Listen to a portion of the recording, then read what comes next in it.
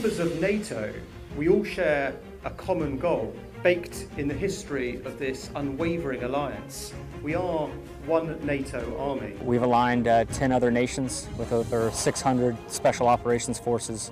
We're not only building up our readiness and our interoperability with our allies and partners, but we're also working on our relationships. We get to see people that we don't actually work with all the time. So we have the whole squadron here from 1153 Cav, for the National Guard from Florida, also working with the Macedonian Army. That's a once in a lifetime chance.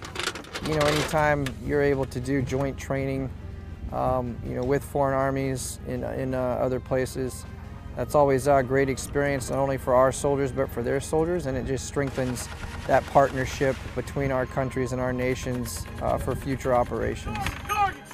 See each step of these exercises come together, the communications, the soldiers on the ground, the armor, even the aircraft overhead. You don't realize how complicated it is to put all of that together and then to execute it so flawlessly. With our allies from United States of America, Bulgaria and Greece, we executed the exercise Decisive Strike 21 during the past 2 weeks.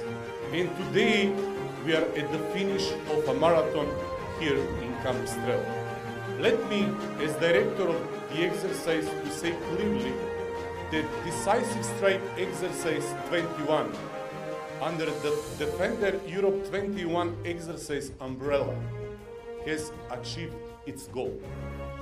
We have strengthened the combat readiness of the participating units in the exercise and increased interoperability between our armies.